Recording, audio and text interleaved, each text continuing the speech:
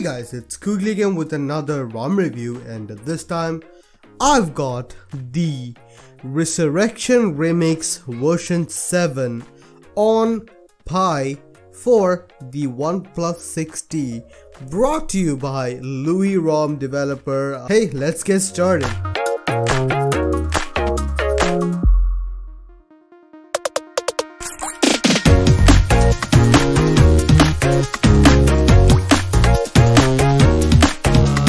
Ressurection Remix has made a comeback after being kind of down for some time. I have recently covered their ROM on the OnePlus 3, which is working great. It's been working out really well. Now we have an unofficial version for the OnePlus 6T. Let's get started. Now first of all, what you see here is ambient display is working. As you can see, it's pretty much the same thing. And we have the Louis dog. What you saw there is face unlock. Face unlock is working. You need to worry too much into that. Let's go to the about phone page. Before that, this is Trebuchet. It's not quick step.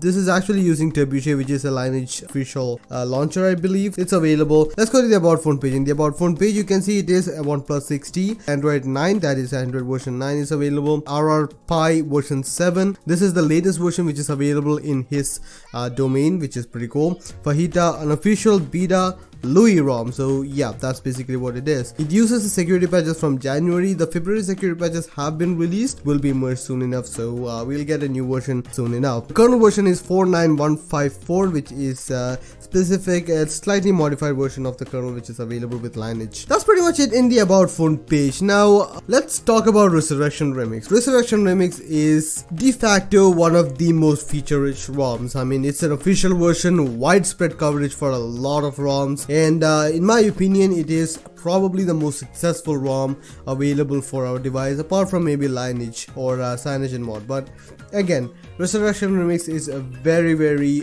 popular ROM with a lot of people, so it stands to reason that all the new ROMs or new phones should get that. The thing about this ROM is that it is an unofficial version. It is not officially available for 6T yet. It might be soon enough, not really sure when or how or who will be maintaining that. Let's get to the stuff now. First of all, everything is working. I have been using this for a day now, and I've actually used this. To be extremely honest, I didn't expect it to work this well.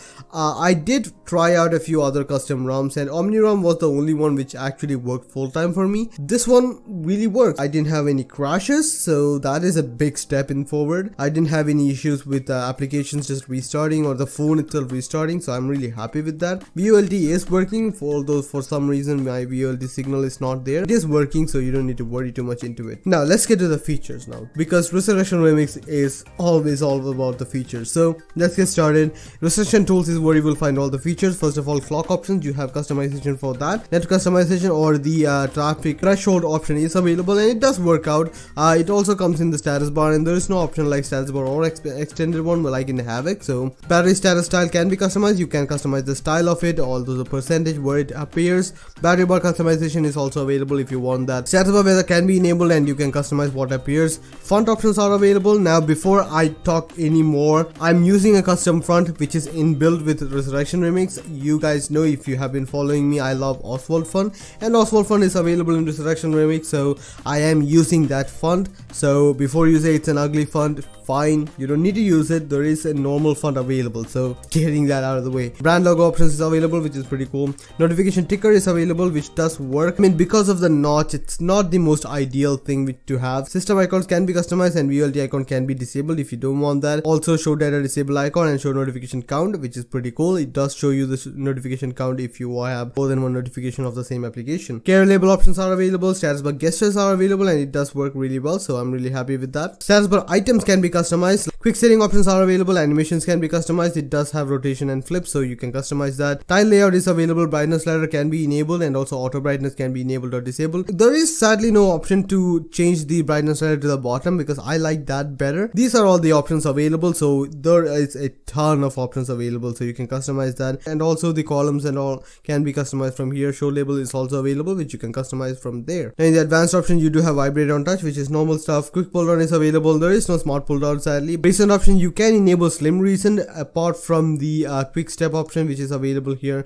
Slim recent also has a lot of applications or a lot of options here, but to be extremely extremely honest, I like the Pi style quick step way better now. Lock screen options are available where you have customization for the power menu should be on or off on the lock screen. Fingerprint unlock is available. If fingerprint would have worked, it would have been nice, but it doesn't. Charging info is available. Face auto unlock is available, which you saw in the beginning of this video. Bottom shortcuts can be customized. I have selected it to none. Media cover art, clock and date font size is available, and also font style can be customized, which is pretty cool. Lock screen weather options are available. You can enable or disable that. In the animation option, you do have a screen of animation, list view animation, all of that can be customized. Toast icon can be enabled, all of that is available. RR configuration tab effect is available, so if you when you swipe and customize what appears or how it appears, so that's available. In the miscellaneous option, you do have show CPU info. You can customize that. As you can see, it is using schedule it because it is EAS. Weather options are available, and it is using the older style weather option, which is OmniJaws. You do have open weather map and Yahoo. Custom icon pack can be enabled, and I love the Google Now custom icon pack, which is available in Play Store. Break clock and alarm blocker is available as a application on the system front. In the interface settings, heads up display can be customized. It can have the timeout function for 2 seconds,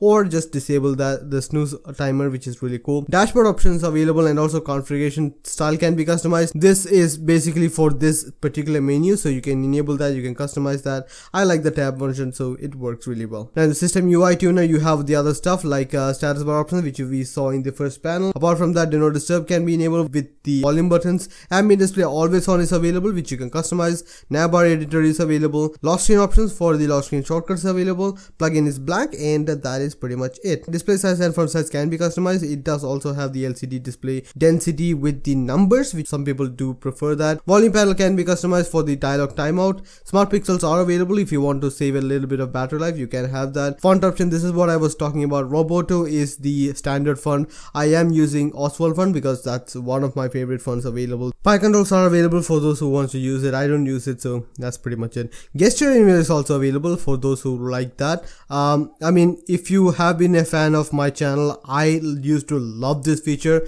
but then it kind of fall out of favor, so it's available for those who want to use it. Screenshot options are available. You can customize the shortcut also if you don't want that. Also, screenshot type can be customized. Sound can be enabled or disabled. The miscellaneous options, you do have floating button, which is this button if you want to disable that. Wake on plug, a vibrator and USB plug, 3-finger gesture is available, but again it will scroll the screen also, which is not the ideal solution. Smart notification sound is available, which is a lineage feature. Screen on notification, less annoying in call notification, which will vibrate instead of a sound. Blink flashlight on call, please keep it disabled, because just keep it disabled. Audio panel customization is available, where you can customize what all panels appear in the dialog box. Volume dialog timeout is also available from here. In the navigation option, you can enable navbar, which is the normal navbar options, which is available. In the navigation option, if you are enabling navbar, you do have smart bar and flank settings. That is pretty normal stuff to have. You can customize what all appears in that also, which is pretty cool. Now I am using gesture navigation, which does work really well. Didn't have much of an issue. I've been using that for a day, and similar to OnePlus's option, it just that it doesn't have the last application gesture, which is really convenient. That's not available, but it's fine. The button option, you do have customization for volume rocker, so it does have volume control playback and also keyboard cursor control, which are the two features I look forward to in this one. Power menu options are available. You can enable restart options. Advanced restart on the go mode is available. Long press for torch is available when the screen is off, and also automatically turn off is available, which is pretty cool to have. And then we have the about phone page, which marks the end of the feature section in Ressurection tools. Apart from that, in the display options, it does have live display. It doesn't have the display modes. Dynamic option is one of my favorite features in lineage options, but it doesn't have that. There is automatic mode, which will enable night mode, and you can customize the night mode by the Kelvin scale, which is pretty amazing. I like that. It does have a grayscale mode and also color calibration mode, which is pretty cool to have. Now style options are available, where you can customize the theme of the ROM. I'm using purple with dark mode as black. You do also have the dark gray mode, which is pretty cool. Also automagic is available, which will use your wallpaper to customize how it looks. So these are things which are available. Now font size and display size, as in any other Pi ROM, is available. Ambient display options are available with pickup sensor and pocket mode. It doesn't have hand wave, which is kind of a surprising thing. Font option can also be customized from here if you want to do that. In the sound option, you do have shortcut for preventing the speakerphone from turning on, so that is available. Now playing is available. Now it is going to use up your battery life. I didn't use it. I don't typically be in a place where there's a lot of music playing around. So I never understood the requirement of this thing. So yeah, that's pretty much it. Now in the additional button settings, you do have customization for the alert slider, and alert slider is working, so you don't need to worry about that.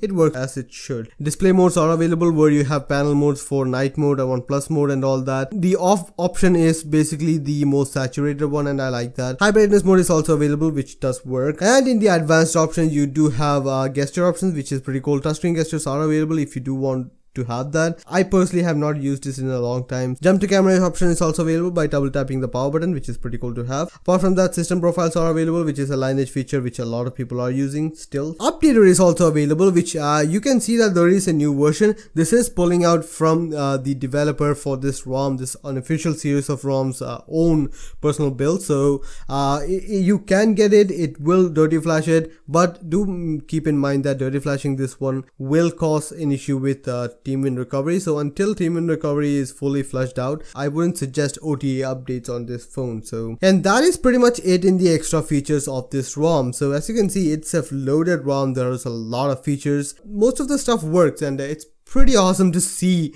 Ressurection Remix on this one. It's really good to have. Now the battery life of the ROM. The battery life of the ROM, let's just say it's adequate. I'm getting about 11% of active drain and about 1.5% of idle drain, which is not the best on this phone. On this phone, I'm used to getting less than 1% of idle drain and about 10% of active drain. So it's kind of is higher, but custom kernels are always out there, and I have heard of reports where people are using custom kernels and getting a really good battery life on custom ROMs. Not specifically this ROM. I'm not really sure if it supports that, but hey, it is available. Now the performance of the ROM. The performance of the ROM, at least the benchmark scores in this, is pretty weird. This is the very first run which I did with this ROM. So I got about 191,000 or 192,000, which is not the highest score. I mean, we are getting 297,000 as an average on OxygenOS. I tried to do a few runs. It gets stuck at 17%. So I tried to do it like 6 or 7 times. It gets stuck at the coastline benchmarking option. There was also a time where it just crashed, or it just got stuck during the rendering. So yeah, I mean, this is a thing. I'm not really sure why it is happening, but as of now, this is the score for it. So 192,000 it is. Now the stability of the ROM. I'm really happy with the stability on this ROM. It works really well. I didn't really have much of an issue except for the benchmark application. Every other application which I've used on this ROM worked. And that's not something which you can say about a lot of other ROMs on OnePlus 6Ts. No restarts, no crashes, no outright not able to make a call, which I would consider still is the primary use of a phone. Now the camera. The camera with which it comes is the OnePlus camera, like in CR Droid.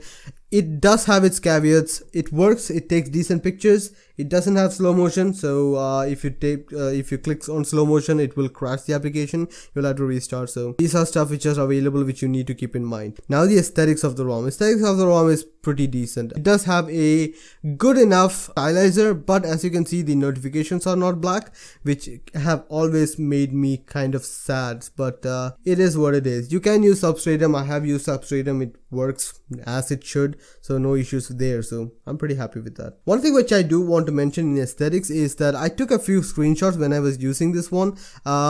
You can see that the notch and the display on the status bar, it kind of gets buggy sometimes. This is not the first time it has happened. It kind of does, and you can see that the network traffic indicator is actually behind the notch, and it happens. These are the things which you have to keep in mind when you are on a ROM which is just getting started on this device. Now the overall experience of the ROM. The overall experience of the ROM is pretty good. I came to this ROM saying that, or thinking that I won't be able to use this because it's going to be buggy as hell, but it's not. It's not as buggy as I initially thought it is. It is still beta, but it is still a usable kind of beta. It can be a daily driver if you don't want fingerprint scanner. Yes, fingerprint scanner is still not working. That's pretty much the only thing which is not up to par in any other custom ROM or OxygenOS ROMs. Let me show you guys the boot animation, which is actually pretty cool in Ressurection Remix.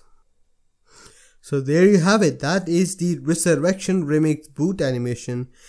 It's a pretty minimal boot animation. It's pretty awesome. I have to say that I still like the no-guide boot animation with the 3 prongs coming up and all that, which is still perpetually one of the best boot animation which I've seen on a custom ROM. So guys, there you have it. That is pretty much it about the Ressurection Remix Unofficial version on the OnePlus 6T.